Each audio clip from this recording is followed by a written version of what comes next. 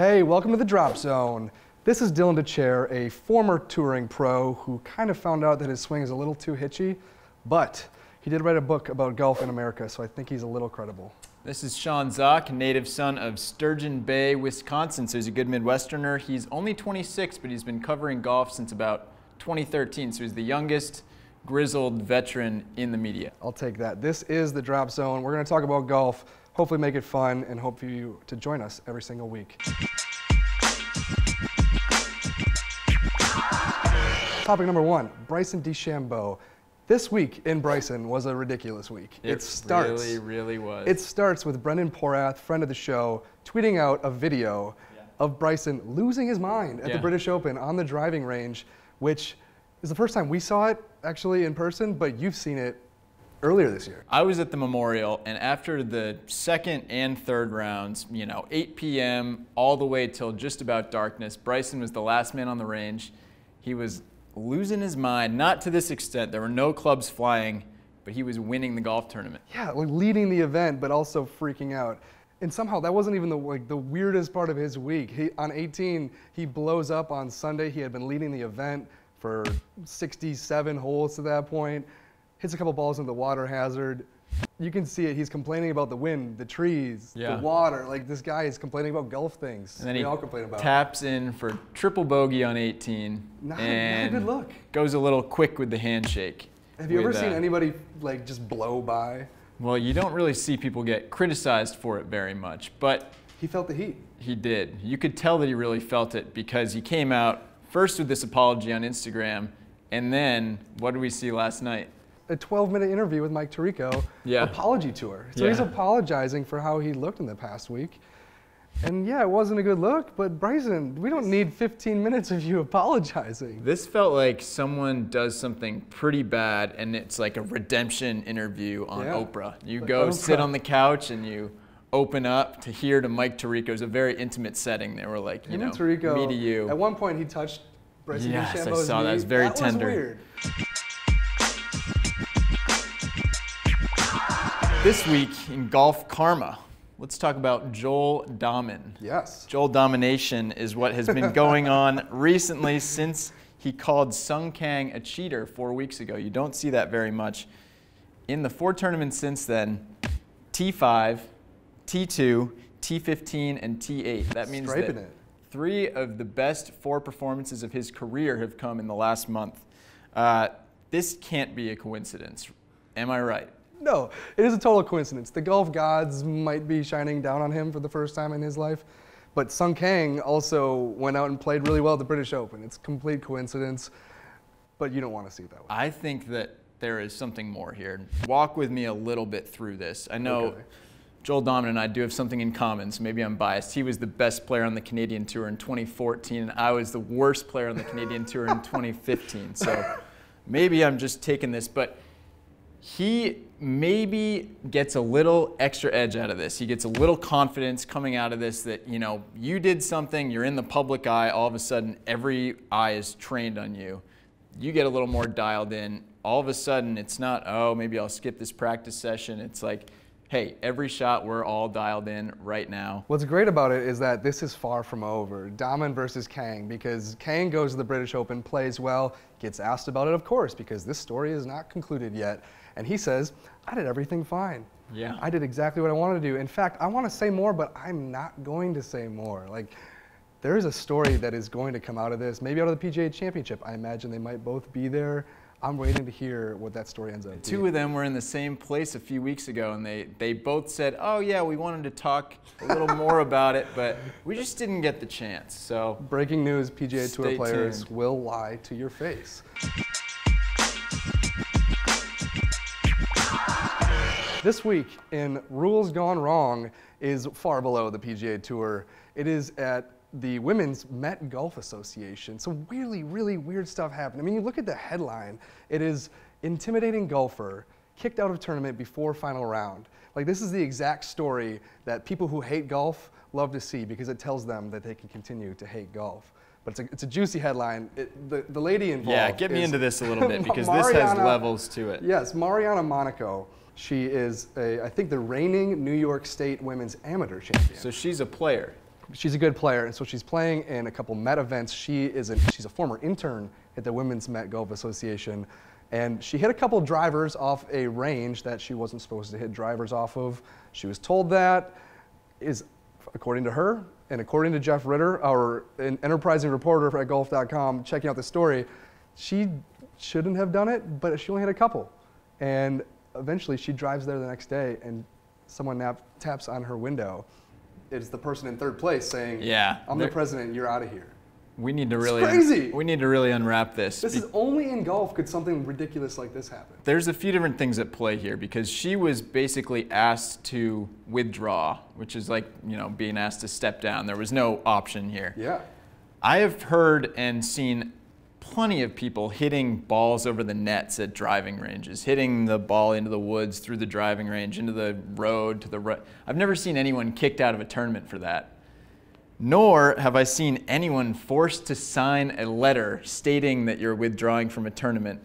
And finally, I have definitely not seen someone in second place at an event get kicked out by the president of the organization running that event, who is also in third place. Clearly, it's a difficult thing to explain. This blows my mind, this entire thing. Like I said, only in golf could something where the rules are so stingy and strict come to this super nonsensical conclusion. All right, this week in Do Less, we have Paula Kramer, not yet a friend of the show, but we hope so. Very talented golfer, but not a great effort at the Happy Gilmore here at the Ladies Scottish Open. This is probably the worst Happy Gilmore swing or attempt that I've ever seen. I mean, yeah.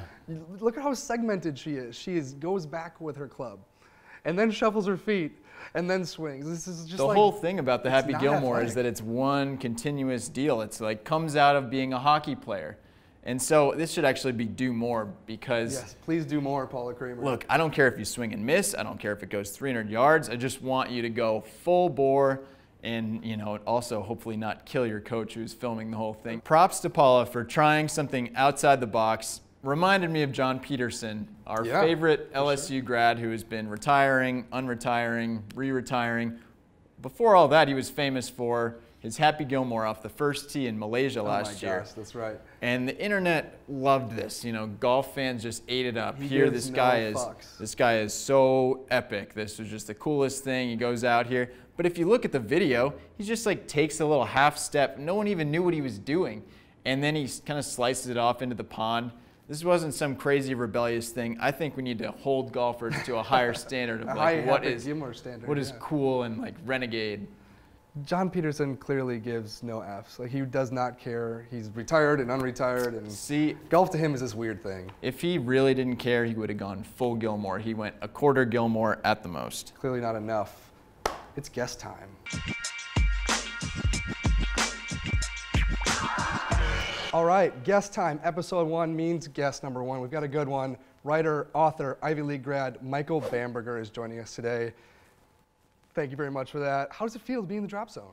Well, I love being in the drop zone, except for when I'm literally in the drop zone, because that is a bad thing. But being in the drop zone with you guys is a great experience. I'm honored to be the first one. Sean, how do you decide when to go formal and button up the flannel shirt on August 1st? It's a good question. It's not on any specific date. It's really just when I get in the drop zone, I want to feel loose and casual and let everything fly. Yes, Dylan's dressed for the occasion. I am a little bit more than you are, the most of us, because you've just come from luncheon in the city. You made us wait because you were having a pretty great lunch with Eric Trump.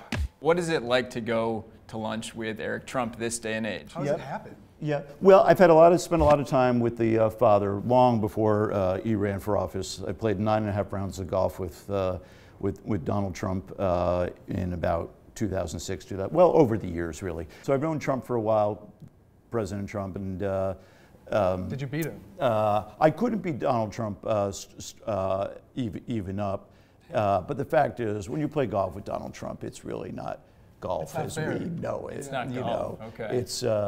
It's golf under his terms, and playing golf with Trump, as I did, was a very, very enjoyable experience. I'm leaving politics aside. I'm just talking about the experience of playing golf with Donald Trump. He's a very gracious, generous guest, and he really lavishes a lot of attention on you.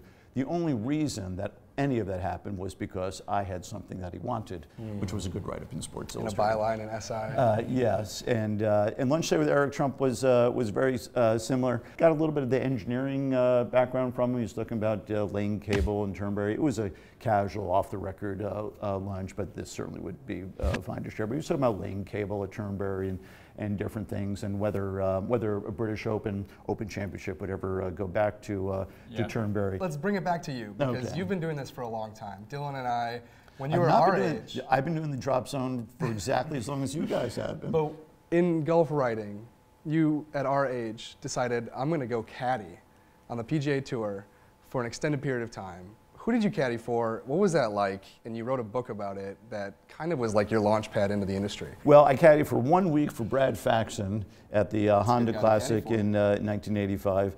And then I was fired for cause at the end of that week. And then I caddied for, but we've become, well, we've been friends ever since, really. And what we have a nice run. Broad general incompetence. Associate that with you? There was a lot, going from being a club caddy. It's interesting, like if you talk to Jim Bones Mackay, he's never been a club caddy, and he says, I couldn't do that. And I believe he's not being modest. I believe he's being accurate. In other words, carrying around 2 bags, zigzagging across the fairway. It's brutal. You got Mrs. Gunevald here, and Mr. Smith here, and you got to keep everything straight. And I've had that experience at Shinnecock Hills once, where I caddied for this woman who had about 9 woods in her bag, and each one had a head cover. And each head cover had to go with a particular wood, but I couldn't keep track of which one with which. But after the round, or maybe it was years afterwards, it was explained to me that the number of stripes on the on the that is far too subtle for. Yeah, I mean, I was not picking up on stuff like that. You go from caddy back to writing. You write a book about it, and now you've been doing this for probably as long as Dylan and I have been alive. Not to make you feel old. No. I like growing old in this game, and I'm 58, and Alan Shipnuck and Sean and I were the 3 of us. Dylan didn't get to go this year, but I hope he will in the future. But the 3 of us were sitting together the British Open, and there was Bernard Langer playing so beautifully at Carnoustie at age 60. And I turned to Shipnuck. I never know how old Shipnuck is. It's just the total guesstimate. And and I said, the weirdest thing about Langer being 60 is it doesn't make 58 feel old at all. And I don't feel my age. But yeah, I would say also say that this is the same guy who has biked to Shinnecock this year. You run all over St. Andrews. That's right. He's a jogger. You are not old by any means. I appreciate it, but I think the game, the game will always surprise you. And people say, "Oh, don't you ever get bored writing about golf?" And the answer is, I truly don't, because there's always new people coming in and people leaving, and it's natural for storytelling. So it suits me. It suits me to the bone. And you say that you don't get bored writing about golf. There's one guy that you've written about, I'm guessing, more than anyone else. And this year, probably even more so, especially the more you write online. Tiger Woods. You've maybe written 30 stories this year for the magazine and website just about Tiger. Do you get tired of writing about him ever? I figure, I know I've written north of 500,000 words on Tiger Woods, but I've probably written more like 1 million. And I feel like Tiger's camp judges me by about 800 words that they really hate. I think there's a tremendous amount. 800 words from a while back. Yeah. Well, different periods, but that's okay. I mean, that's part of their strength, is that they're extremely insular, and their thing is like, you're on our team or you're off our team. Yeah. Well, by definition, I cannot be and don't want to be, and it wouldn't be appropriate for any of us to be on his team. Right. So if that only leaves off the team, then I'm off the team. But I think, like the both of you, we're just trying to figure this guy out. And right now, he's got trade secrets that he's trying to hold on to. Yeah. Sure. And we're the enemy of the people because we're trying to uncover what those trade secrets are. Plenty of career left for Tiger Woods. Plenty of career, I would say, left for you. That's a little bit of behind the curtain on Michael Bamberger. Michael, thank you for joining us. Delighted. Thanks for having me, guys. All right, and that was Michael Bamberger. Thanks, Michael, for joining us, our first ever guest on the Drop Zone. Now it's time for the Quick Six. First up, number 1, will you miss Firestone? The tour heads there for the last time this week. No, I'm really not going to miss it because it's 85, feels like 95. Though we're heading to St. Louis next week, it'll probably feel just like that. Number 2, the USGA and R&A are kind of cracking down on green reading books. Does this even matter? I think it could be a big deal, but what I'm most excited about is how do you enforce what someone writes down on a piece of paper. Number 3, you've become a big Scotland guy over the last couple weeks. What was your favorite part of the senior British Open? Tom Watson shooting a low score was phenomenal, but a bird getting sniped out of the air with a drive was something I'd never seen before. That was awesome. Number 4, Dylan, you somehow got a new golden tee into our office. You did it all by yourself. Was this the greatest thing that you've done as an adult? Probably, at least in my time at Golf.com, and it has earned me some good job security, if nothing else. Number 5, more serious note, pro athletes all over the place are getting called out for their old tweets. Racism, homophobia. How long is it before someone on the PGA Tour gets exposed? Not long, because those tweets are out there, and I've seen a couple of them. I give it 2 months. Number 6, Tiger. He's back at Firestone. How does he fare this weekend? I was hoping you'd ask this because Tiger Woods is going to win this week for the first time in 5 years. You heard it here first. If you can't tell, Dylan's a pretty big Tiger fan. Not a fan, I'm a journalist. That's right. We're both journalists. Thanks for watching first episode of The Drop Zone.